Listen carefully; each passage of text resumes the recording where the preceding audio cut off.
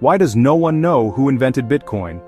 Even after billions in value and 15 years, Satoshi Nakamoto's true identity remains a mystery. Let's dive in. For years, the world is obsessed over the identity of Satoshi Nakamoto, the mysterious genius behind Bitcoin. Some say it's a single coder, others claim it's a group, but no one knows for sure. In 2024, an HBO documentary pointed the finger at Canadian software developer Peter Todd.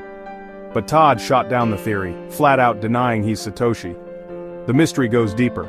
Satoshi appeared in 2008, dropped the Bitcoin whitepaper, sparked a revolution, and then vanished by 2011. Whoever they are, Satoshi holds over 1 million Bitcoins, worth nearly $120 billion at the last peak. Not a single coin has moved. Satoshi's real legacy: blockchain tech, mining, a hard cap of 21 million coins, and a new era of digital money. So, Peter Todd? Probably not. Satoshi Nakamoto? Still a ghost in the machine?